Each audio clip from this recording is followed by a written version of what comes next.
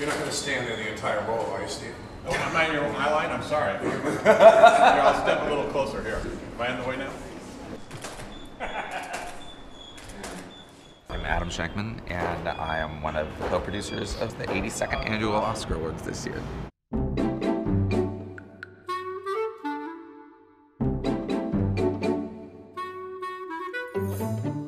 What's going on behind me right now is absolutely nothing. It's fantastic. What do you think? Glasses, no glasses? I love glasses. Okay.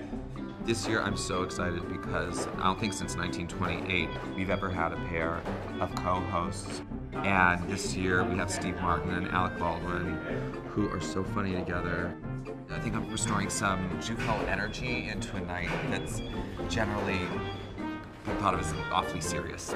You know, it's serious enough, but serious isn't always the most entertaining. For many years, Alec and Steve have created this false rivalry, and what became a fun idea is that there's a sense of competition between them that has a really active energy to it. And personally, I'd like the evening to get a little less polite. What happens with Alec and Steve is that Steve kind of anchors it in like a tradition. There's this sense of occasion, and he just feels very on the very funny side of the traditional host that you'd want to see. And Alec kind of brings in this dark wild card thing, so their energy just feeds off each other in a great way. Working with Alec and Steve is great. You know, they're both incredibly professional.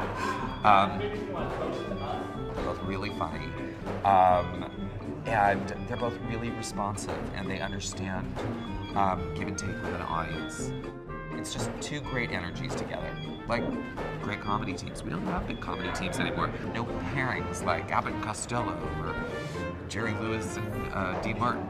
You know, you don't have that anymore. And these guys sort of seem like that, so it's great.